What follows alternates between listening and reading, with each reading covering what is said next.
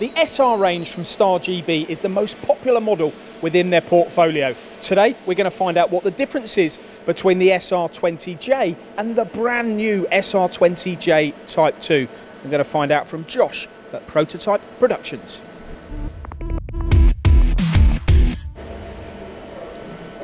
Josh, the SR is the most popular of the Star GB sliding head lathes. You've got two of the machines here that we're speaking about. You've got the SR20 JII and the JII. I want to know the differences, and we want to start with the tool configuration. What's better with the JII? Okay, so starting with the obvious differences, we got your 8 tools on head 2 on the Type 2 Star. That gives us a lot more options, especially milling.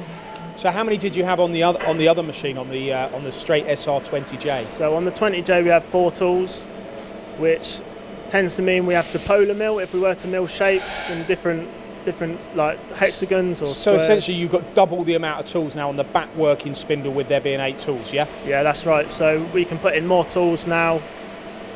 If tools break, we can just change a little bit in the program and then carry on running.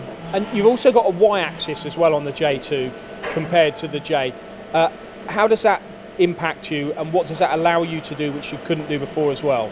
Yeah, so the Y-axis gives us a lot more movement on the back, so we're able to mill different shapes, hexagons for example, like polar mill. And does it mean that you may have done operations previously on the front spindle with this machine that you can now do on the back as well? Does it help you balance out a part, essentially? Yeah, it does. So it saves the cycle times because we can balance up the head 1 and the head 2 better, so the head 2 is not waiting for head 1 to finish before it picks up. And what about the actual overall, I mean, it's faster as well, isn't it? You've got faster spindles on this, you've got a more powerful spindle. Have you seen the benefit to that in what you're cutting here? Because often you're not just doing brass components here, you're cutting stainlesses, mild steels as well, haven't you? Has that been an advantage to you, that speed? Yeah, so the speeds and feeds, obviously we can run a lot harder now. Because of the weight of the machine, it's heavier, we can push it harder.